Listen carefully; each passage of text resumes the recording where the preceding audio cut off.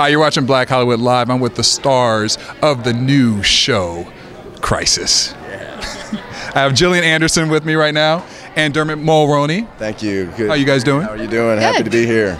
Tell us all about the show.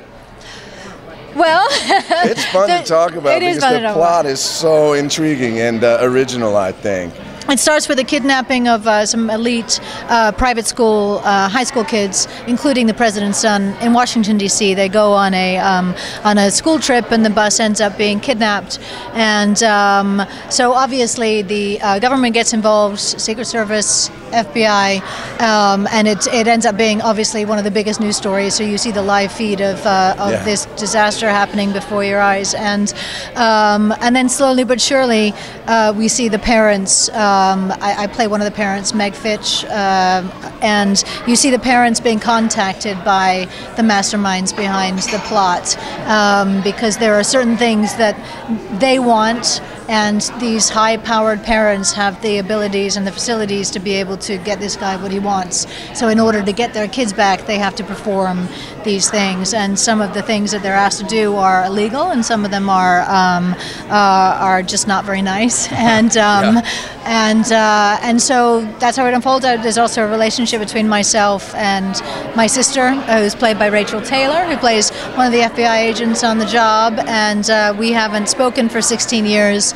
And so this event, slams us right into the middle of our dysfunctional relationship, and so we have to negotiate that.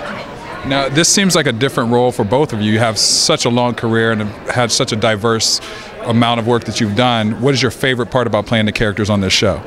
Well, I've never appeared on a television show as a regular, so this is the first time I get to do that thing where you inhabit a character for a longer period of time than when you're doing a film. And the storyline is not finished when you start. We know what happens now, which is awesome and kind of unbelievable how this story does unfold. It's really exciting. But for me, to play a character for a continuous amount of time and really inhabit his thinking has been a blast. I play a parent in this show too. I'm on the bus, so initially I'm one of the hostages and in this crisis situation myself. But then the plot twists. The twist, the real twist, which he's like, I'm not going to tell you any more about the twist. We have been authorized to tell you anything that we want, but we don't want to. Yeah, because it'd be more fun that way. We can keep us guessing. Well, we know and you don't. You know, how long is that? How often does that happen in our favor? You know. Yeah. Now, if you could play any other character besides your own on the show, what would it be? Oh, that's interesting. I'd play your character for sure. In a second. She's got a great part, and really we all do. And so many unexpected things happen. You know, Lance Gross and Rachel Taylor play this pair. He's in the Secret Service, she's in the FBI, and they are crushing it. Really a badass partnership. You know, we've seen it so many combinations over the years in television and film, and it's a great story when you have sort of partners put together who don't necessarily mesh at first, and they're doing the best job with it. It's really fun to watch. So I'd play both of them. As well? Yeah. All of them. Everybody.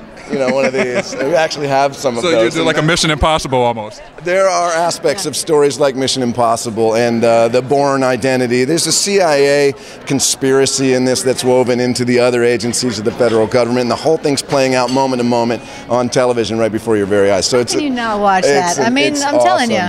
Well, I'll be watching, and I'm sure everybody in our audience will be watching too, so check out Crises on NBC. Thank you guys for talking to us.